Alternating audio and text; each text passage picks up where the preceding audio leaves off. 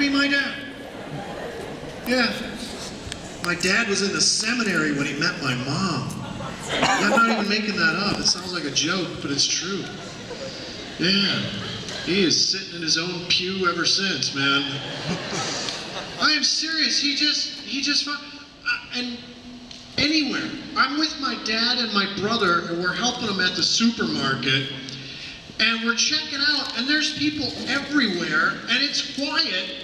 My dad thought that would be a great time. And not just a little boop. No, it was. My brother falls down laughing. People look over, they think he's just been shot by this sound they heard. Now everyone's looking at me and I'm like, that wasn't me! Because my dad's just so stoic, he just stands there.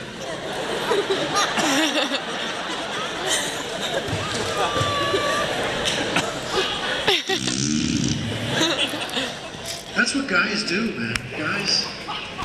Girls, you don't appreciate farts as much as us men do. We love them.